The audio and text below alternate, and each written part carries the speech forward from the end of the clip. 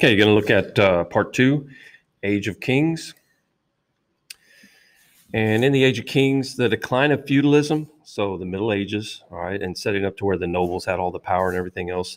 The Renaissance, the Protestant Reformation weakened the church, and the Commercial Revolution, giving them all this money, all served to enrich European society and to greatly increase the power of European monarchs. And here's some different ones. This is Ivan the Terrible. This is Henry VIII, and then this is Louis right here. So the causes for this rise of kings and absolute monarchs is the church loses its power after the Reformation.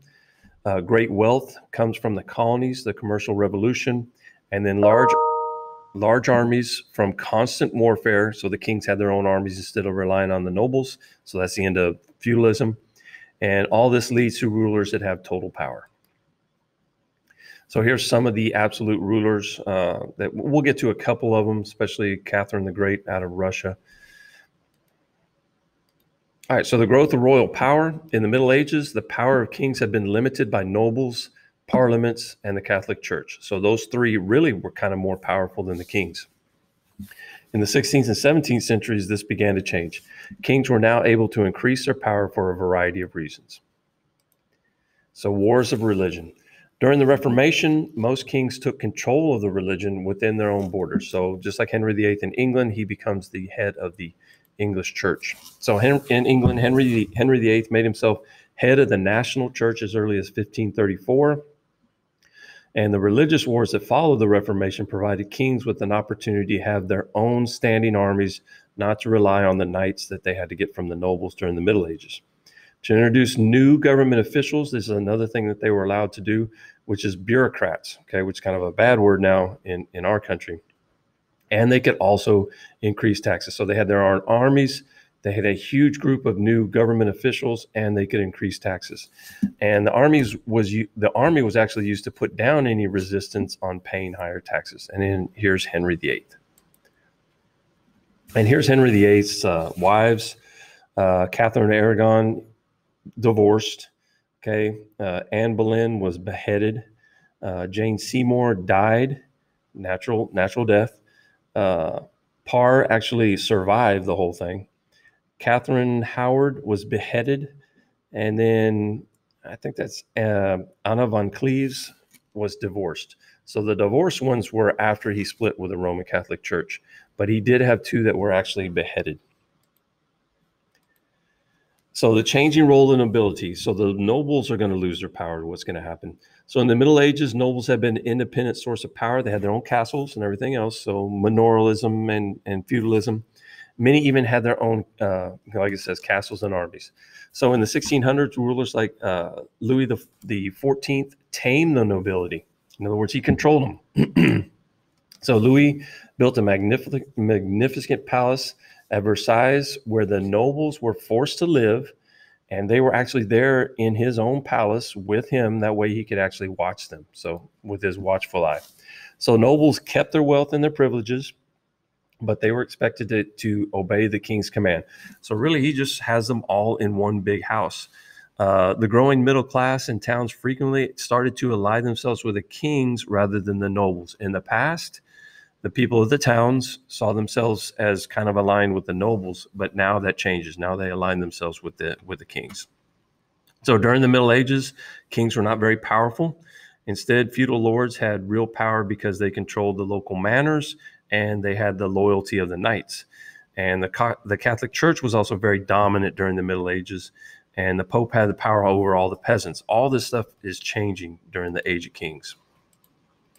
So new theories arose on how to justify this royal authority. So they start to take more power. They got to kind of justify why they're doing that. Many rulers adopted the Renaissance view, justifying their actions as basis of reason of state, going all the way back to what we had talked about earlier, that to make the state powerful was more important than anything else, instead of the church. All right. So an Englishman, Thomas Hobbes, wrote that man is not naturally good. We've heard this before with some of the Chinese emperors. So without a strong central authority to keep order, life would be nasty, brutish, and short. It'd be terrible. Society would break down into a war of every man against every man against every man. Hobbes said kings were justified in seizing this absolute power because only they could act impartially and only they could maintain order in society. So he's saying without kings, society would just go crazy. So other monarchs like James I of England and Louis XIV of France justified their power on the basis of divine right. So they went even farther. Divine right is it's a theory that a king was God's deputy on earth. Okay, and royal commandments were actually God's wishes. So that's divine right, and that's why you see kings start to have halos over their heads.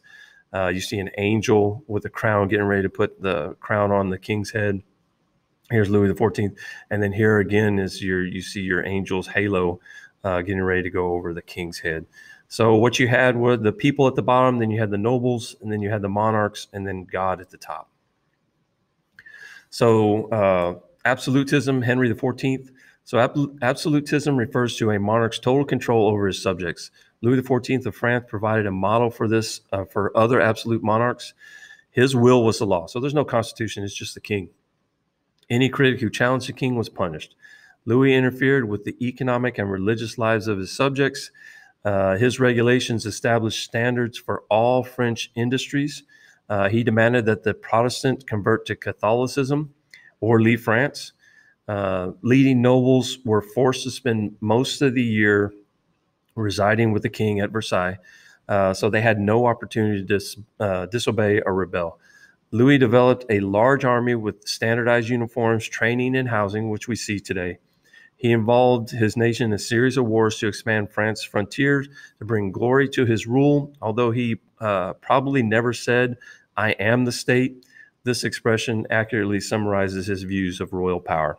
In the end, Louis' aggressive actions served to unite Europe against France. Okay, so it kind of turned everybody against him, leaving his country bankrupt and exhausted at his death.